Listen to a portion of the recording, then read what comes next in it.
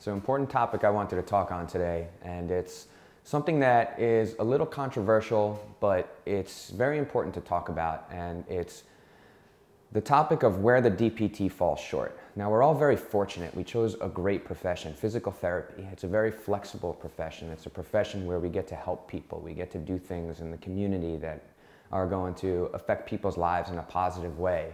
People are injured, we get to help them. People are in the hospital, we get to help them. We get to do a lot of great things. But unfortunately, we fell in a generation where student debt has gotten to a point where it's difficult to crawl out of. And the reason is that the price of school has increased greater than the increase in salary for our profession.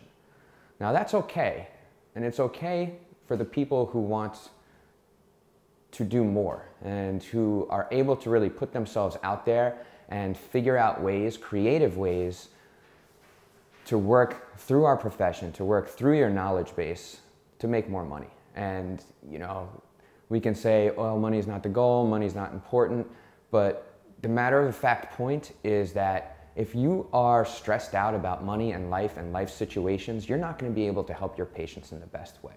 So in those senses, money is an important thing. And to make more money, you've got to understand what making more money is. And a lot of it is a term that a lot of people don't really get too much, and that term is marketing. You always have to be a marketer. No matter what you're doing in life, no matter what you're doing in your career, you always have to be a marketer. Right now, I'm marketing. This is marketing to an audience of people who I want to get to watch videos of me talking about things that I enjoy.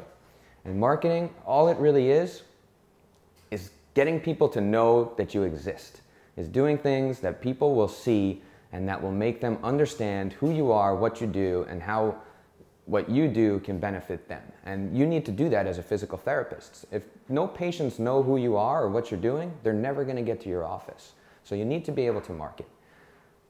In school, we never got this education.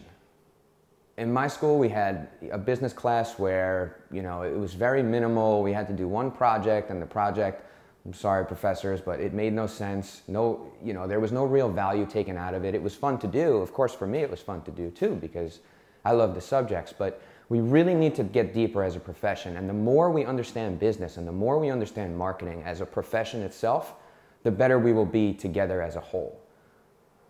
Again, this video is not really to go too far into detail about marketing and those type of things, because I can go on and on for hours and hours and hours. So just promise me that you're going to read, promise me that you're going to try to learn about these topics, because they will affect your life in such a positive way that it's worth any amount of time that you spend on it. If you have any questions for me specifically, write them in the comments, get in touch. I'm more than happy to talk on the subject, talk to you, and get you going in your career.